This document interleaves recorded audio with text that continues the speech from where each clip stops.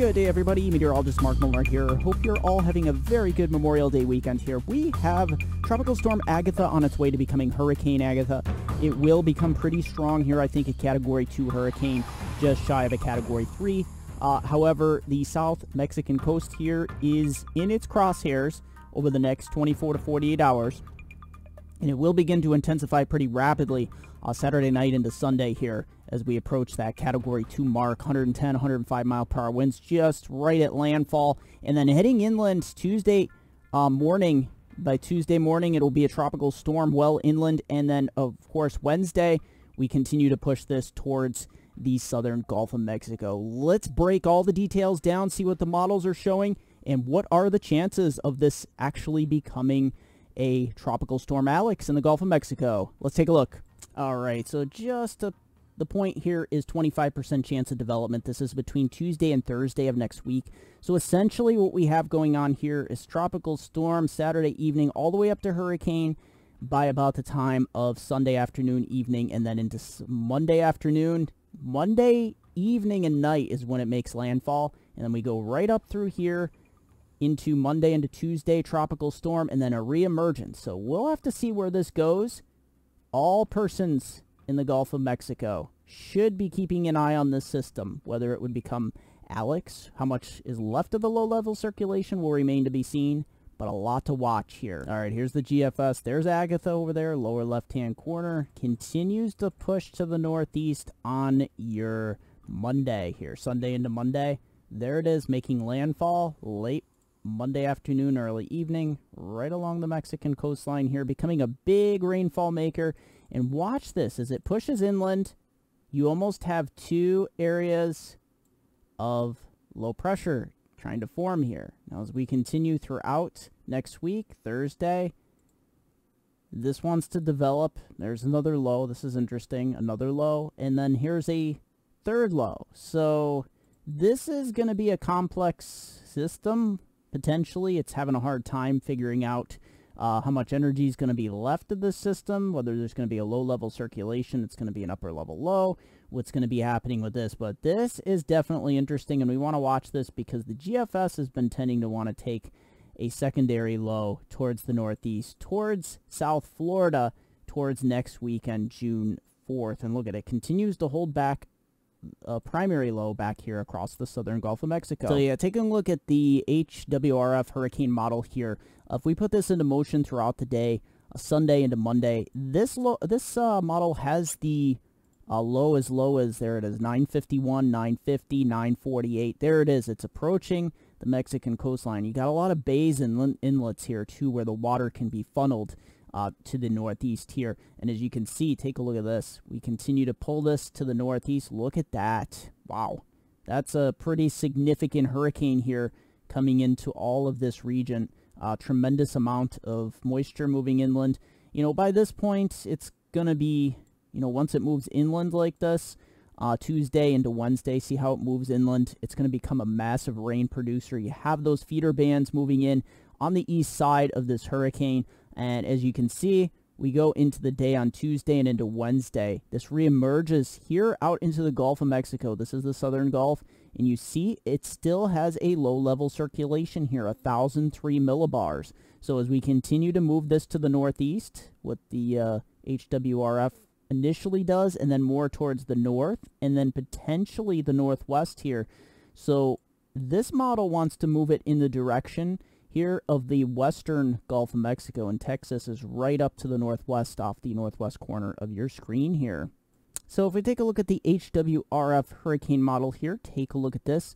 We continue to move it towards the coastline here, and there it is, 948, 955 millibars there Monday into Tuesday. So there you go. That moves it into the Gulf of Mexico ever so slightly. And this model, this hurricane model, is also wanting to bring it up into the western Gulf of Mexico. So all of you that were saying that, oh, it's all about Florida, not necessarily here. The hurricane models are wanting to take this more towards this direction. Their steering currents at this point are going to be rather weak here once this reemerges into the Gulf. All right, so the Euro, we're taking a look at here. We're going to get out to Let's see, next week. So, yeah, I don't see the Euro. I mean, the Euro is hinting at showers and thunderstorm action here in the southern Gulf. But I don't see a low-level circuit. Well, there we go. So, yeah, the Euro is probably the furthest east out of these, with bringing the system much slower and much further east. Let's see what it does to it next weekend here. So you can see it makes it kind of a rainmaker here across Florida. It's a broad area of low pressure, so it'll be interesting to see if this, if the Euro does pan out here, if this becomes a more of a broad subtropical low pressure system here. So, Euro is further east, GFS and the hurricane models are much further west into the western Gulf with this system. There's the visible satellite view, very beautiful here. You can see, look at those thunderstorms firing near the center here. This system's really got a lot going for it. It does have a narrow window of opportunity before it makes it up to the coastline, where it'll probably make landfall somewhere right around the south, where the coastline bends right in this direction here. So it's going to bring a lot of storm surge, wind, and look at this. You're starting to see the outflow. Look at this. And then you got the inflows here. This system's going to really go through a transformation over the next 24 to 36 hours. So taking a look at the Atlantic, Gulf of Mexico, Caribbean here, what does whatever's left of Agatha here by this point, if it does become Alex, what does it have to work with? It does have a lot going for it here in the Gulf. We're running about 3/4 of a degree Celsius above average, all the way up to about 1.6, 1.7. So if it were to emerge right into the western Gulf of Mexico here, it has a lot to work with. Look at off the U.S. East Coast here, however. That is a lot of warming taking place there.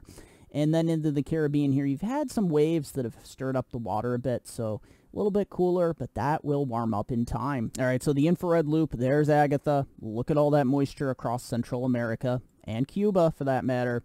But here's the deal. So you have this stalled out frontal boundary. This is slowly going to wash out. You have the next system across North America here. For the time being, things are pretty clear across the eastern and central Caribbean here. There's the intertropical convergence zone remaining very far to the south. But for the most part, we do have that upper level low out here in the Azores. A lot of wind shear. Probably not going to develop anything out of this at this point. But the central Atlantic is pretty clear at this point. So let's see what's at work here with the whole pattern. So there you have it. There is Agatha off the Mexican coast. This is by Sunday, early Sunday morning. So we continue to progress this into motion. So what we have here, the high pressure this week is actually further west in the Atlantic. So you have this intertropical convergence zone staying pretty far to the south. This is perfectly normal for this time of year. You do have some disturbances here in the western Caribbean, also in the part of just south of Florida here. But for the most part, the tropics are remaining pretty benign out here. We do have this circulation around the Azores that could develop into something subtropical if this hangs around. It's going to kind of dance around the Azore Islands here. So as we go in time, there's going to be definitely a direct tropical connection here flowing into the Gulf of Mexico. So by this point, we're into Wednesday morning. So we have all this tropical moisture, and we'll be watching if this low-level circulation with Agatha makes it over the entire Mexican terrain here. So to the north, you can see we have this trough kicking in, this next frontal boundary. This is Wednesday morning. So as we continue to head throughout the day on Wednesday and into Thursday, so yeah, there's a couple low-level centers, one right here. There's another one right here that the GFS is kind of having a hard time figuring out which one it could potentially win out here. We also have some sort of disturbance here off the eastern Florida coastline by this point. High pressure building in across the central part of North America, and this front is kind of washing out. So at this point, this may not be much of a factor, because these fronts that tend to wash out before they make it to the Gulf Coast don't bring a lot of steering currents with them. And that's why I think steering currents here in the Gulf of Mexico and the Western Caribbean will be getting rather weak by Thursday. I do think that a lot of the wind shear by this point too will be slackening off a bit here from what it is now, which is a lot higher. So as we continue to put this into motion, the GFS, it's interesting because it does take one component here westward, but you can also see it kind of spins this low off into the Florida Keys and into South Florida by next weekend. Well, this is pretty far out, so a lot can change between now and then. But you have this high pressure that continues to slowly retreat eastward, which would allow some of these systems to move up a little bit further to the east here. And if any of them are going to move out of the Pacific, they might have a tendency to meander. And some of the hurricane models taking it up towards Texas and eastern coastline of Mexico here. So there's a lot can happen between now and then. The steering currents, I caution you, are going to become very weak here in the Gulf in the coming days, over the coming week. All right, so taking a look at continental-wise here as we put this into motion throughout your rest of your weekend here. Here's that ridge of high pressure we're going to be dealing with here. So the trough kicking into the west here. There is Agatha down there. So let's see what happens with this in time here. So we continue to ridge it back east. Wow, that is a very strong ridge. And by this point, there's Agatha. And here is that ridge continuing to the east here. So, that trough slowly kicking out of the west here. Let's see what happens. The trough stays very stubborn. Heights remain below average here across the Gulf and off the U.S. East Coast. Ridge of high pressure. Ridging continues across the east. So yeah, as you can see, steering currents, this keeps it down here pretty long time. This is Friday, June 3rd. So, you know, going throughout time here, we finally start to see a little bit of a trough here across the upper Great Lakes, but there really isn't any troughs dropping down to kick whatever's left at Agatha out of here. So we could be looking with the remnants of Agatha or whatever forms, whether it's Alex or a subtropical storm.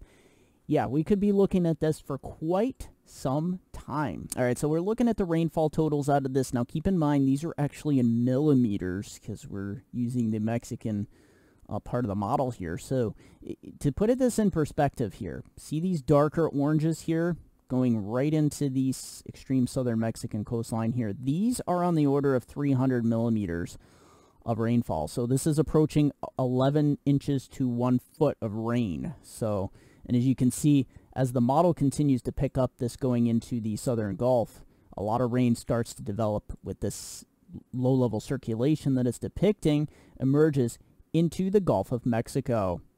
And here we go, taking a look at Robert cruising along the road. He's on his way to Texas. This is going through I-57 in Illinois. Take a look at that. Beautiful cumulus clouds there off in the distance and just a nice dry road. Look at that weather. Nice travels there, Robert. Good luck in your travels there to hot Texas. All right, taking a look at John, sending in his photo this past Thursday, A62 Huddersfield, 68 sunny degrees. Look at that. Beautiful blue skies there.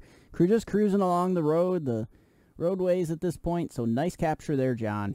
Let's see, and is the Euro pretty much similar? It is for the most part, at least for the first part of the forecast period. There's that low ejecting out of the plains. You're going to have some severe weather into parts of the central northern plains here. Look at this. There's that snow across parts of the central northern Rocky Mountains. But for this part, high pressures controlling the rest of your Memorial Day across much of the east. Heat and humidity will be rising out of the Gulf of Mexico here as we head throughout time. Take a look at this. There's that low bombing across the northern plains. Going to be a big problem with potential flash flooding to the north and west and severe thunderstorms on the east end of this system. So as we head throughout time here, the Euro maintains high pressure here across the southeast and off the southeast east coast. So this is going to be interesting to see the flow pattern, what this does with what is left with Agatha as it reemerges out into the Gulf by this point. We're going to be dealing with complexes of showers and thunderstorms. Some of these could be strong. There it is by Wednesday. The Euro's picking up on some strong thunderstorms here across parts of the Northeast, Ohio, and then into parts of Illinois, Indiana, and then out into Kansas and Oklahoma here. So Wednesday's going to be a big severe weather day. That front slowly washes out, though, into Thursday. And high pressure continues to be a blocking mechanism here.